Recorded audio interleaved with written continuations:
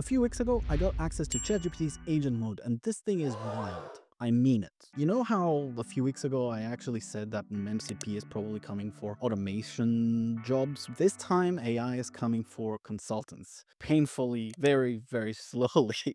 In this video, we're gonna take a look at how it performs with some Airtable tasks. And right in the end, I'm gonna give you some of my thoughts, some key takeaways that I've come up with after testing it extensively. So stick around and let's go.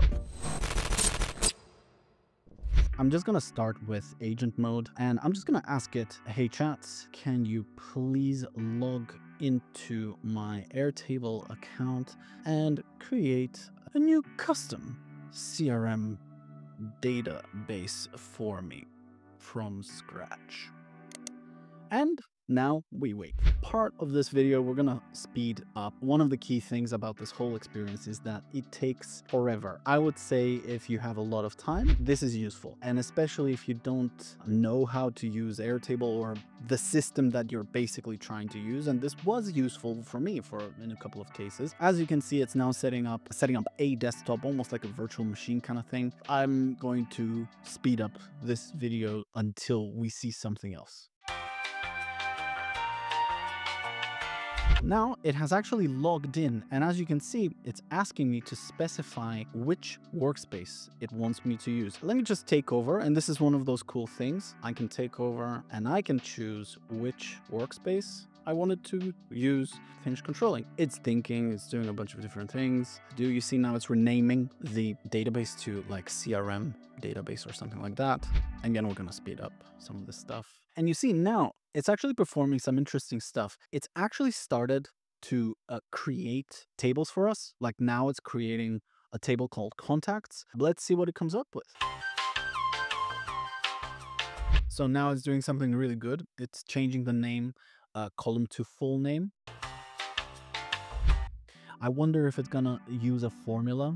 As you can see, it's kind of like double clicking it. Okay. Typed it in. No, it didn't use a formula like concatenating first name, last name as we usually do. No, it's to email. Okay. We're gonna start creating some fields, and later on we're gonna give it some extra missions, for instance, to create a formula for us. Maybe turn full name into like a concat of the first name and last name. Another thing here, it tried to choose the drop down for phone, but it didn't scroll enough and it chose user, and now it has chosen user again. Typically what will happen in this case is it's gonna try and click it again. Yeah, it will type it in and then it will choose the only option. It has kind of these like glitches in a way where it doesn't scroll enough, but it tries again, which is good. So it doesn't give up, but in between all of these attempts, boy oh boy, it doesn't take forever. Okay, so it's been about 25 minutes-ish. The good news is that it managed to log into my account. Yes, I had to intervene a bunch of times. It managed to create a custom database. It added statuses, however, it didn't clean up after itself, but it also added a new table called companies. So it's good, but it's been 25 minutes for something that would really take like a minute. Let's give it another mission. I want to see if it can, via a new chat. I'm not going to continue this chat. I'm just going to create a brand new chat, and we're just going to go agent mode again. And we're going to give it a very specific URL. And what I'm going to do is I'm going to create a first name. So single line, first name, and last name. And we're going to put some dummy data in. So John Doe John@example.com. And what we're gonna do, we're gonna take this URL. Hey chats, I need help with creating a simple formula that concatenates the first and last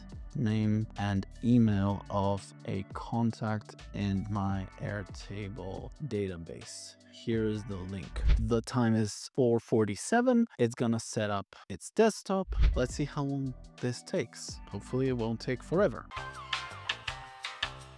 So now it's asking me something. Basically, it's kind of like asking me to do it.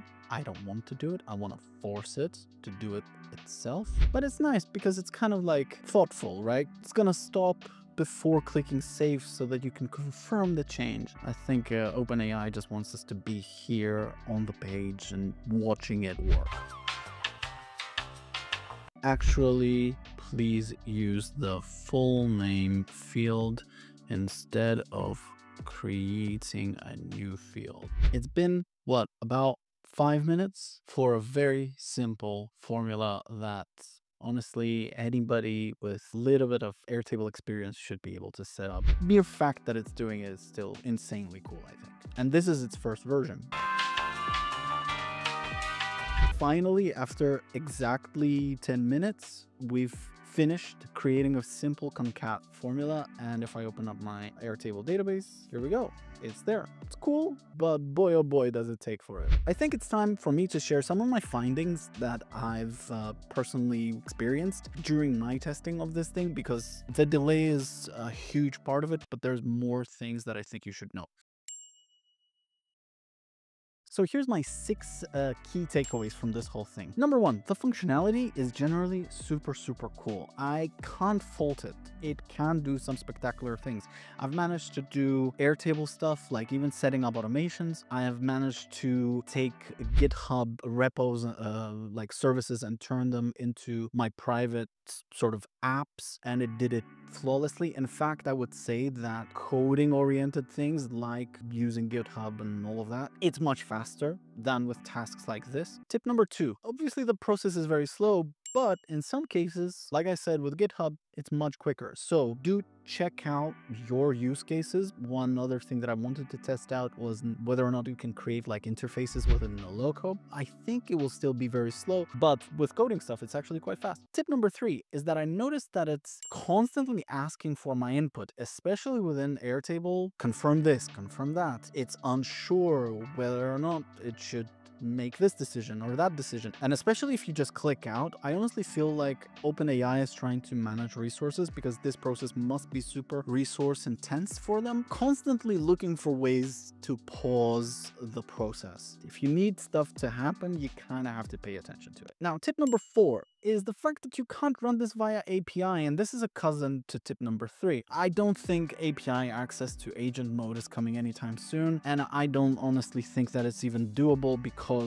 there's things like you have to log in to places, you have to confirm things, and access via API. It would be awesome if we can trigger all of this via API so that you can like start a process and just wait, but I don't think it's gonna happen anytime soon. I wish it did, but I don't think it will. The final tip is log out of your sessions, because it won't log out for you, which is crazy, I think. I'm gonna take over and I'm gonna log out of this session. It won't do it for me. I don't want OpenAI to have a session open with my credentials. The nice thing is that you can basically use it as a browser, and it works really well. It does allow you for like secure access. It won't log in on its own into anything, essentially, unless you're already logged in. The future seems bright. I feel like in the next couple of years, this is going to be a genuine, useful tool, maybe even for us. So far, really excited. Hope it was quicker. What do you guys think? Let me know down in the comments below. I really want to see what you